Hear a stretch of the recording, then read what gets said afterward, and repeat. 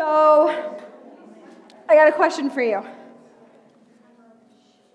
How many of you guys have ever tried something, whether it be food or an activity or something that you typically wouldn't do or wouldn't eat, but because somebody that you are either friends with, or maybe it's like a family member, someone you look up to, or maybe it's someone on TikTok and they're doing this crazy thing, and so you decide that you also want to try this. Okay? Don't lie to me. You all do it. I'll give you an example. I am absolutely, and there's not many things that I'm afraid of. That's not true. I am terrified of heights. Okay? I don't know what you said, but what I think you said I won't repeat. Oh, food. Yeah, I don't eat a lot of food. But anyways, I hate heights, okay? And then how many of you went to camp? Camp Harvest. Doesn't matter. How many of you have been there? Okay, so at Camp Harvest, they have a zip line. Okay? I don't want to do it, okay? Hate it, okay? I would rather just not, okay? So, I had someone come up to me and was like, "You're going to zip line with me, right?" And I was like, no. Like, I don't want to. But I decided that because I love him, and he asked me to, I was doing it with him, right? Because I decided that my fear of heights was not more important, or it wasn't stronger than the love that I have for my students, right? So if you guys know, there are things you will ask me to do, and I will tell you no. But I'm not that afraid of it, or I wouldn't do it, right? Another example. So on our way to camp, it was Emily, Marissa, Seth, Norm, and myself. And we're all driving up to camp, and we get to the store before, and Norm gets a Red Bull out. So he goes to the store and he gets a Red Bull, and I'm like, I've never had Red Bull. I'm going to try it. So then I take one out, and I, get a bunch of different colors. Marissa and I, stocked up for the week. We were, ready. And I tried it, because I'm thinking, I don't know about you, but Norm is always obnoxiously loud at camp, and I feel like he's always super hyped. So I was like, I need some energy at camp, which all of you know that's false. I think neither of us need Red Bull to have energy. But anyways, I tried it, and I love Red Bull. It's something I love. Would I have tried it without Norm having it first? Probably not. Chad drinks Monsters all the time, and I'm like, you're such a loser, Chad. Who drinks Monsters, right? But Chad isn't that person for me, right? But if Norm was like, hey, try Red Bull, I did. So anyways, that's so true. Well, that's kind of like believing the Bible says you can do all things through Christ who strengthens you, and I can jump off a building and fly. It's false. So anyways, you guys, so how many of you know somebody, and let's kind of make it a little bit serious, how many of you know somebody who, whenever they're with certain people, they change their personality? Okay? When I'm with one person, I act a certain way, and then when I'm with somebody else, I kind of switch it up, right? We all know some of those people. I don't know about you, but I've heard them called, some people say that they act like a chameleon, right? Because what does a chameleon do? They change to adapt to their environment, right? I've also heard some people say something like, they act like a caterpillar, because what does a caterpillar do? It hides, and then it morphs into something different, right? They change. So last week we talked about Paul, right? About how Paul writes these letters, and about how he talked about how we are God's handiwork, right? It says we are his masterpiece in some versions.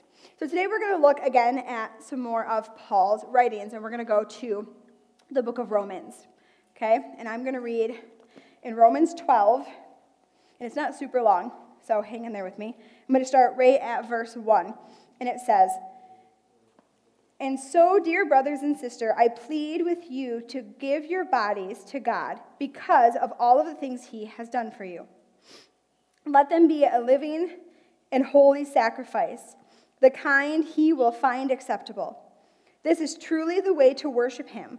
Don't copy the behaviors and customs of this world, but let God transform you into a new person by changing the way you think.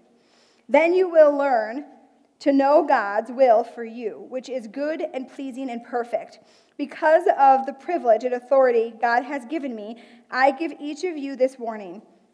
Don't think you are better than you really are. Be honest in evaluation of yourself, measuring yourself in faith by what God has given us. Just as your bodies have many parts, and each part has a special function, so is it with Christ's body. We are many parts of one body, and we all belong to each other. In his grace, God has given us different gifts, doing certain things well. So if God has given you the ability to prophesy, speak out with as much faith as God has given you. If your gift is serving others, serve them well. If you are a teacher, teach well.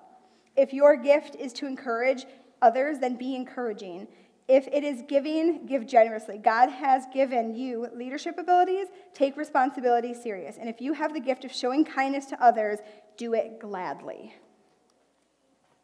And I kind of love that Anthony started talking to you guys a little bit about worship and what that means, because it says in the scripture, right, that we need to worship him by making ourselves a living sacrifice. Now, how many of you kind of know about the Old Testament and that they would do sacrifices back in the Old Testament, right?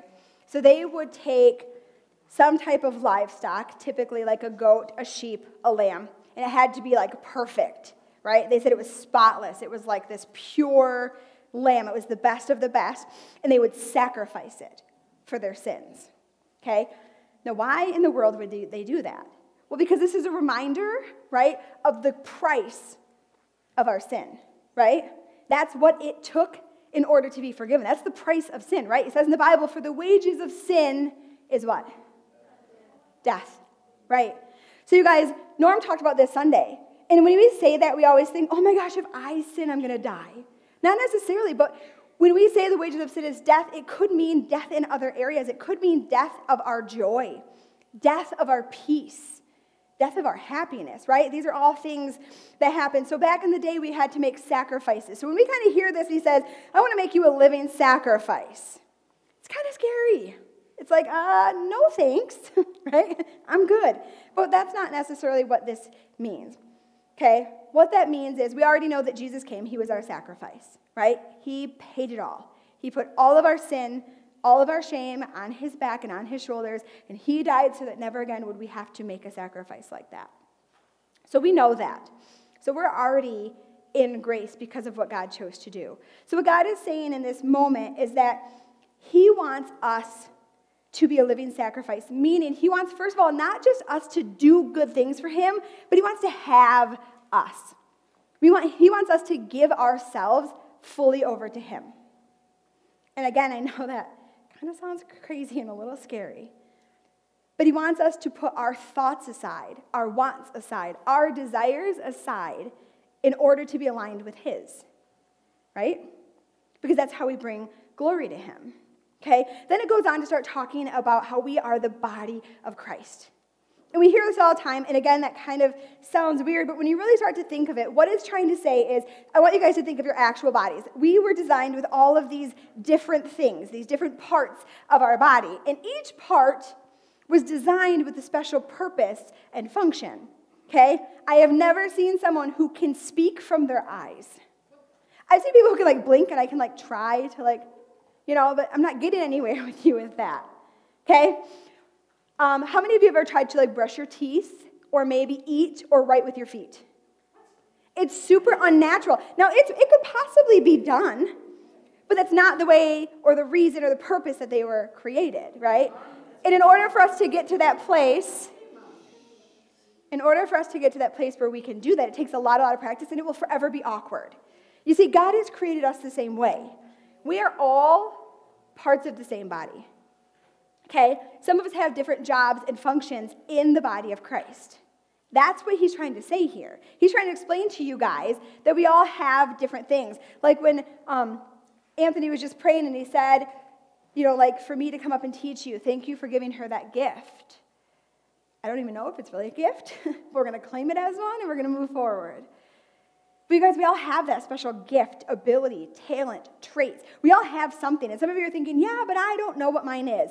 It took me forever to get here. And even then, I fought kicking and screaming because I did not want to. I hate teaching, speaking, anything in front of people. It terrifies me. Public speaking, being in front of people terrifies me. So who knew that that's what I would be called to do? So some of you might say, oh, I love to sing. Well, good. Then do it for God. Oh, I like to paint. I like to draw. You could still use those gifts to glorify God's kingdom. And some of you are saying, I'm just a really good listener. Well, good, because that's really important as well.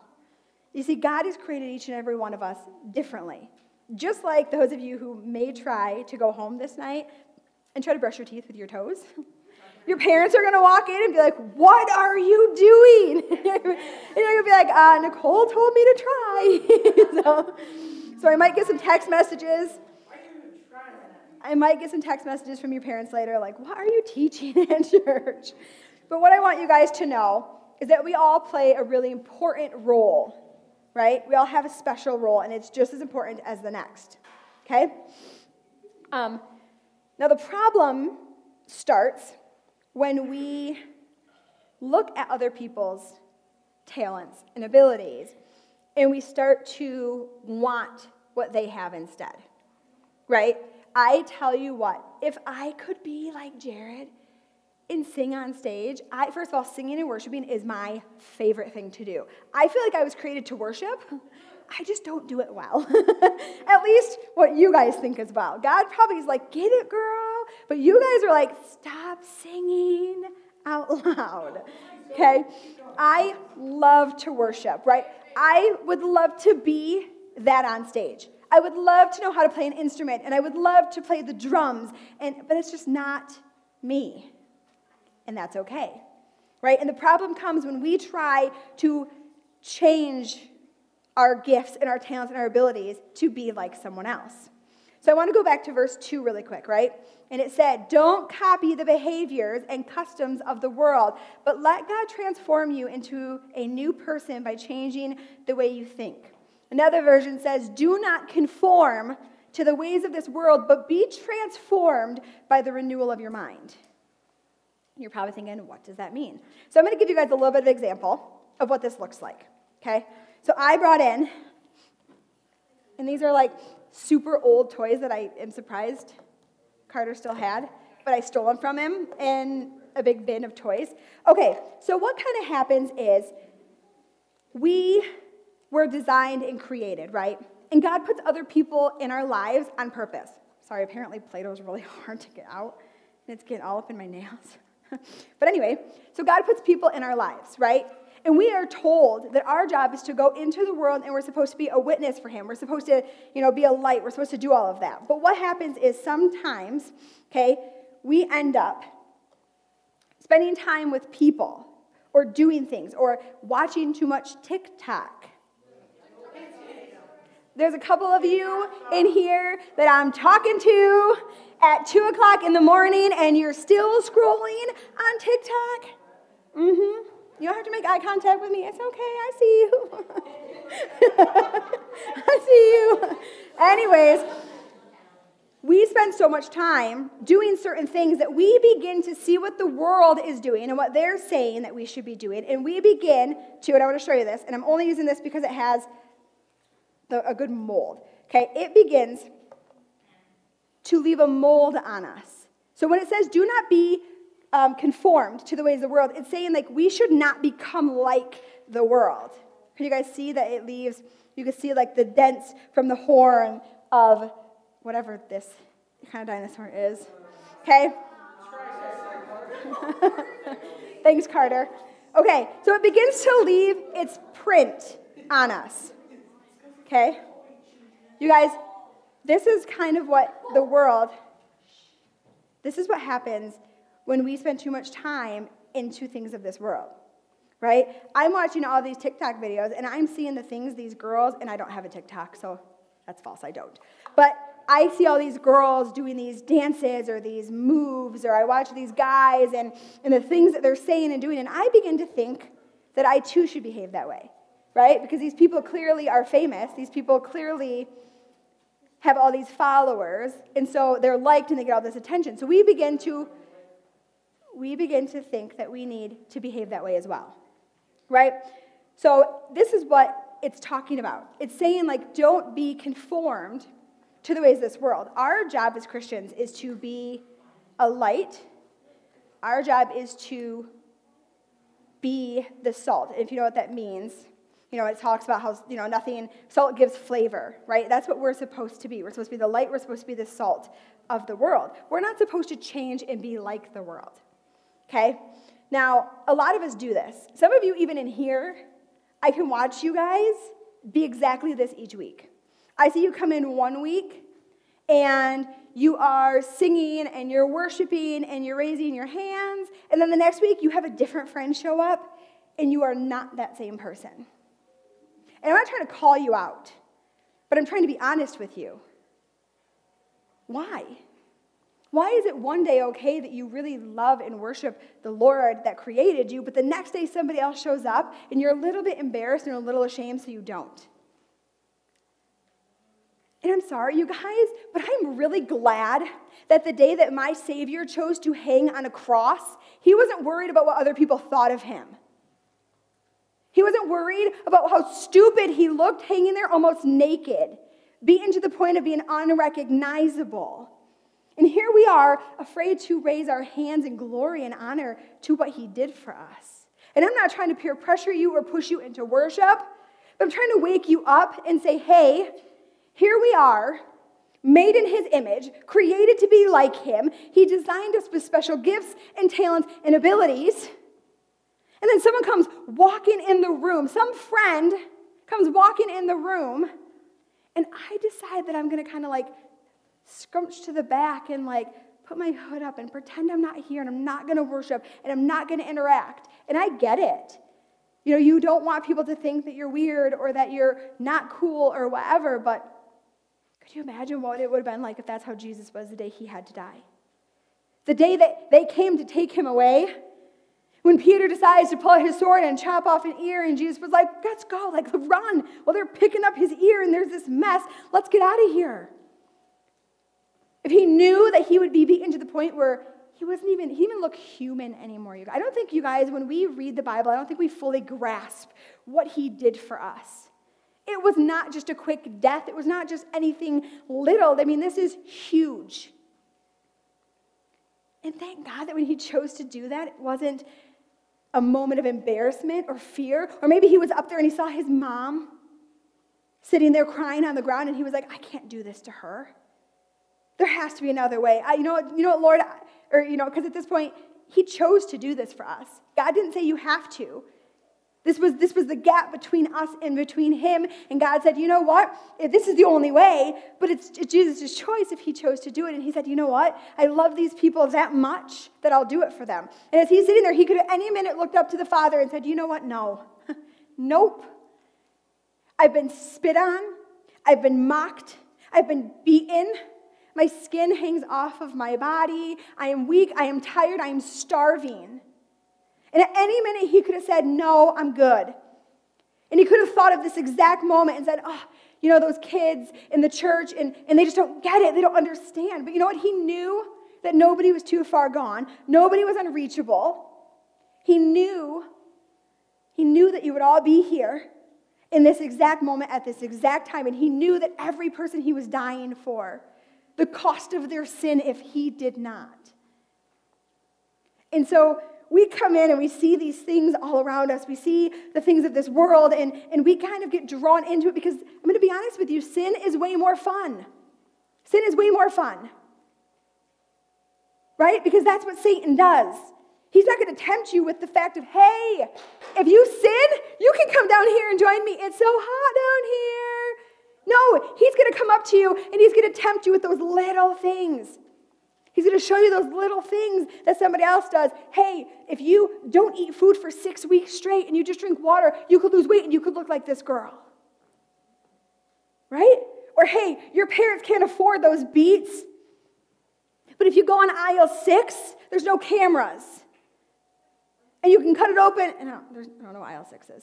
But you guys, you can cut it open and you can put them in your bag and you can get away with it. There's all these different things that sin does. Sin feels good. Right? Hey, but only if you just smoke, just take 2 hits. That's all it takes. You're going to feel so much better. Are you? And so here we are, and we read the story, do not conform to the ways of this world. And you guys live in a world where you don't have a choice but to conform. Because if you don't, you get labeled, you get bullied, you get pushed into this little corner of what you are, even though it's not true. And some of you are like, well, I'm homeschooled, or I go to Christian school. You guys, you will grow up eventually, and the world will be right there waiting for you. Do not be conformed to the ways of this world. And I'm sorry, but sometimes we're in there and I see us worshiping, and my heart breaks a little bit because it's like we're missing it. We're missing an opportunity. Every moment we are alive, every breath that you take is a gift, and it's been given to you by our God. And with every breath that is given to us, we should be worshiping Him. And I'm not saying you have to walk down the school and sing like Jesus loves me through the halls, and someone's talking to you and you're like, I'm praising Jesus, hold on. I'm not saying that. But everything you do should be because of Him. When we become Christians, it is a choice that we have made. It's a choice. Jesus had a choice to die for you, and He chose to do it. And now you guys all have the choice to live that same life, that crazy life. When it talks in the beginning about a living sacrifice, you get to choose to wake up every day and say, God, not my will, but yours. Show me the broken people. Show me the people that feel unloved. Show me where people are hurting. And you guys, maybe you're part of those people. Maybe you're feeling, okay, but what about me? Because I feel hurt. I feel broken. God sees you too. And do not think that the people sitting in this room are also called to be that for you. Do not conform to the ways of this world. You don't have to believe the lies that are told to you. You don't have to. I go to work every day and I work with people who don't believe like me. And they try to tell me things. And they try to push things on me. They tell me I can't wear shirts that say something about my faith. They tell me I can't do certain things. Right? Because that's the world that we live in. Because apparently being a Christian is offensive. When Jesus stepped out, you guys, He did not step on a journey that was perfect. He was perfect. But the journey He took was hard. It was hard and it was long, and He did it only for you. There was no glory in that from Him. He had to live it out. Could you imagine? But He did it for you. And I know it's tough because I also was young, and I know what it feels like to get pulled into peer pressure, and I know what it feels like to make stupid choices. I would love to sit here to you today and say my testimony is that I was perfect and I didn't make mistakes.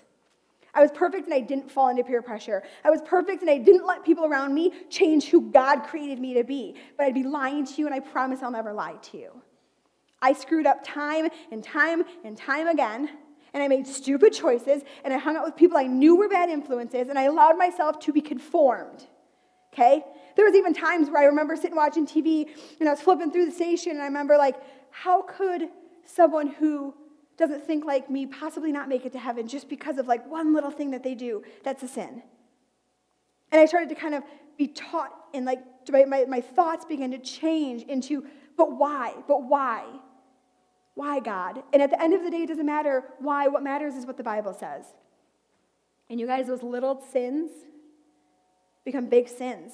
And think about it, even a little sin back in the day required a sacrifice. Right? A little sin back in the day required something to die, to cover that sin. And today we don't have to worry about that. Because Jesus did. All we have to do is admit, confess, and give it to Him. And you guys, I really want to encourage you, because if you guys don't step up, if you guys don't take this as an actual call on your life, what happens to our world? What happens? Who's going to be the next generation to rise up and say enough? Who's going to decide every single day that they refuse to conform? But they're going to be transformed, because you guys, when you allow God to transform you, your thoughts change. Okay, your desires change. And I know so many of you, and I know your hearts, and I know that God has such a call on so many of you. I know that. Do you know that? So, guys, I want to close, because I know Norm wants to play a game with you guys before small group, but I want to close with you guys today.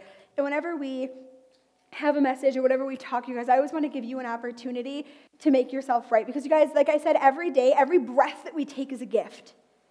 Every breath that we take is a gift. Okay? Tomorrow is never promised. 10 minutes is never promised. We don't know. So guys, when we're sitting in this room and we have these conversations, first of all, I want you to remember that you were his choice. When Jesus died on that cross, you know how they say, your whole life flashed before your eyes. I like to imagine that your whole life, not his, your whole life, flashed before his eyes. And as he laid up there or hung up there, barely breathing, could only imagine the pain, he knew that you would be born, that you would be created, and that he would call you to be great. So you guys, I was going to ask you guys just to close your head for a second. I just want to spend a moment in prayer with you. You guys, I can't promise you that life will be easy when you are a Christian, but I can promise you that you'll have peace. Because for the wages of sin is death, but the gift of God is eternal life. That's what's promised to you. The gift of God is eternal life. So as we sit here for a moment, guys, and heads bowed, eyes closed, God, if any of you are in here today and you feel like maybe the weight of the world just has crushed you, and you find yourself looking anywhere to find your true identity, you're looking anywhere to find a place that you can fit in and a place that you belong. If you are in this room and you don't feel like God is controlling your life and that you have been conformed and transformed to renewal of your mind and that your heart is not one with God and your thoughts and your actions are not one, I want to give you a moment today to make that happen. So I just want you to place your hand over your heart. And this has nothing to do with me and you. This has to do with you and God. This is a moment that you get to decide with your Savior, the man who hung on a cross for you. This is a chance for you to say, you know what? I want to be more like you. I want to have a heart like you. I want to follow you. And I don't want to be pushed into this little bubble of what I'm supposed to be and conform into what the world says I have to be. And I want you guys to say this prayer with me today. Oh, Father, thank you that you died on the cross for me. That you took my sin and shame so that I can be free. I believe that you rose again. I ask you to come into my heart, renew my mind, make me like you. Give me strength and courage to step into the world and be your light. I give you my life. Father, I just thank you for these students. I thank you that you have created them as parts of your body. Each of them created with such a gift and ability that will be used for your kingdom. And I thank you, Lord, for the choice that they make daily to wake up and follow you. Satan, you cannot have these students. They do not belong to you. You have no power over them, no control over any of them. Lord, I just pray you bless these students, that they feel loved by you, they feel protected by you, they feel guided by you. Be with these students as they go, Lord. Thank you for the choices that they make each day, the choice that they just made in this room to let you in, to let you be in control. Father, you are good all the time. And although the wages of sin is death, the gift of God is eternal life, and we receive that life today. We thank you, Lord, that you are so good to us.